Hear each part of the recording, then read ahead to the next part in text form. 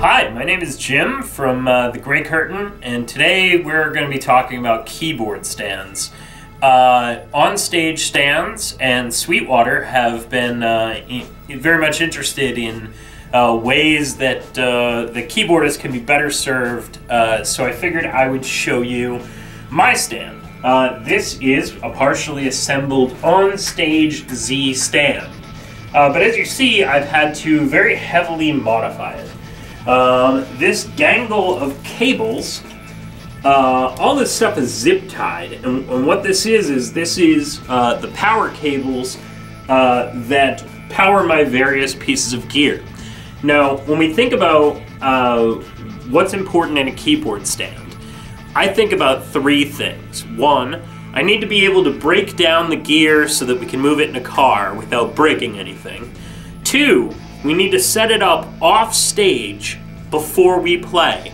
You know, my band, The Grey Curtain, we play a lot of 15-minute set changes. This means that the band that plays before us has 5 minutes to get off the stage, and we have 10 minutes to get all of this gear on the stage. If I had to run all of the power cables, all of the instrument cables or line inputs or whatever, very complicated setup. If I had to do all that from scratch, we would lose a lot of time that would cut into our set. So this is all of my power cables, and basically it's all just sort of strapped on here. This stuff gets caught on things. This is not a good system, but it's the best that I could do. And then this way, when I put the gear on the stage, I can very easily just grab the plugs and plug them in. Another major problem is that all of the gear has different sort of power units, right? You have like your Edison cable, and then you have sort of power bricks that end in just a standard plug, and then you have these power brick things that, you know, they plug in. And the problem is that they fall out, or during transport, or even on the stage, and then that adds stress to the cable. So again, you know, this is a major obstacle that we have to get past. Okay, now this is the second stage to my Z stand, the second tier, and this is where I have mostly instrument cables and MIDI cables and things. And as you see, they're also just sort of tied off with cable ties. But this is how they're transported, and this is, it's I don't want to say dangerous, but it's tricky because this stuff gets caught on things. But this way, I can transport it like this in a car, and then before we play a show, when I'm off stage, I can just undo all this stuff and hook it up to the next piece of gear I'm going to show you. This is the next stage of my setup. Now, first of all, this is a Behringer digital mixer that I plug all of my inputs into, and this processes all of my sounds. Now, the first thing you'll notice is that actually this is not, this unit that it's made, that it's sort of screwed into here, is a rack unit that's designed to attach to keyboard stands, but sorry, on stage, this is actually a Q-lock system. And it was not designed for this keyboard stand, but it just so happens to fit. Now the problem is that this is now sort of locked in here, and I have to either take this stuff out of the rack every single time, or just be very careful about transporting it. So this is a bit of a liability. But the other thing is that you have before I use this, I used compressors and a line mixer, and all that stuff fit into a rack as well, and that just doesn't work with this system. So, when I look at a Z stand, I see that it's very, very stable, but I kind of look at all this space here, and I think, man, wouldn't it be great to be able to attach and detach equipment racks with ease to a keyboard rig. Now, the other thing is that a lot of keyboardists today use Euro rack modules, and there again, wouldn't it be great if some of this space here you could actually screw in pieces of equipment that could then be set up off stage before we played, and then could easily be transported and could sort of be part of your live setup. Okay, now you're seeing everything on the keyboard stand. So what you see is that I've carefully measured out these cables so that they plug into the various inputs and outputs of all of my various pieces of gear. And then those run to my mixing board, okay? Now, again, this is where a patch bay would be really great, where before we play the show, you know, when we're off stage, I could plug in the cables on the top that plug in here, and then plug them wherever I need to go. And you know, not only do we need inputs and outputs, but we also need things like effect sends, or some sort of an effects loop, or a splitter. Also, for a keyboardist, MIDI would be great. And again, you know, 9-volt power would be great, AC power would be great. You know, all these cables are just strapped to these stands. And then what I have to do is, you know, I have to, when I'm setting all this up, I have to think, which cables am I gonna attach to the Z stand, the top tier of the Z stand, and which ones am I gonna attach to the bottom? And then when I plug it all together, I have to mix and match. So this is all very, very complicated, and there's lots of points of failure, and you have all these cables, and it all takes time. And again, this is the streamlined version of what I do. Now this is the way things look from the keyboardist perspective. And what you notice is that we have a standard 2-tier setup here, but we also have all this other gear.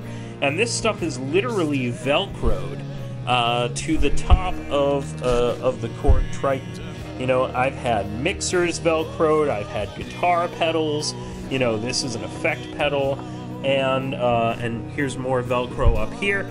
And, you know, a problem could be easily solved by spacing these 2 tiers differently and having some sort of a table so that these would, you know, swivel in here, and then I could Velcro things to these, you know, the stand, and have them placed, you know, so there could be a shelf here with all kinds of different units. And again, those units could be sort of pre-wired, right? I could hook them up when I was off stage. So then the whole goal is that I just bring the whole unit, you know, all this stuff, the small stuff, would be attached to the shelf. It would be Velcroed, it would be secured, it would be wired up to the patch bay or whatever it was, and then the whole stand could easily move on stage, and then all I would have to do is place my main keyboards that are bulky that we'd have to move separately. So another nice option would be, you know, if we had a stage snake or a patch bay of some sort, right, that all this gear is plugged into, then we could use a modular snake. So a modular snake looks like an old school printer cable, right? It's multi-pin, and it's got whatever breakouts on the end. You can have XLR, you can have 1/4 inch, you can have RCA, right? And now I could plug one end of that into, you know, into this keyboard stand, and I could send another one to either a guitar pedal stand or maybe a different on-stage keyboard stand. And there again, I could run multiple units together to have some sort of ins and outs, all coming together in a centralized, organized location. Now, again, I've done that sort of on my own, but you know, but that could be built into the system. So, you know, if you see here, you know, I mean, the way I'm using my keyboard stand, the way I've modified it, no single inch of space is being wasted. So there could easily be rack unit mounted here. There could be, you know, Euro rack for synthesizers, or down here could be compressors, effects, EQs, whatever it is, you know, attached to the actual lights, to the actual stand. Why aren't there LED lights? So I could just, you know, turn them on, and I could illuminate my keyboards. I could illuminate maybe a pedal board. You know, so all of these things are, you know, integrating the electronics we use every day sends for maybe lights, to control fog machines, MIDI ins and outs, USB ins and outs, USB power. A lot of keyboard controllers, they run on USB now, so you need a powered USB bus. But again, this is all stuff that could easily be built into a keyboard stand, so we wouldn't have to be using zip ties and duct tape. Yes, there is a market for this. There are the Eurorack industry is expanding very, very rapidly. And frankly, if I had a good keyboard stand that had the ability to easily integrate that, I myself would use Eurorack. There are lots of these small synthesizers.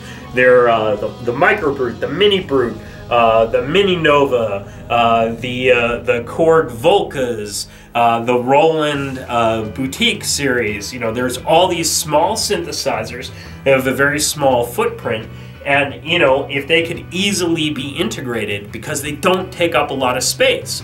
The alternative is I could throw units like this Micro Brute into a pedal board, and put that pedal board on a keyboard stand. But now I've bought a pedal board and a keyboard stand. It seems like a waste when you could have a keyboard stand that was set up for that. So yes, there is a market, and yes, lots of cool things could be done with this equipment. So I want to thank Sweetwater and On-Stage Stands and any other manufacturers that are interested in looking into the needs of keyboardists and synthesizer players, and maybe building us a new era of keyboard stand to bring us into to bring keyboard stands and synth stands into the 21st century. The internet of everything is here, so why is a keyboard stand just a hunk of metal? It's time to move on. Thanks a lot.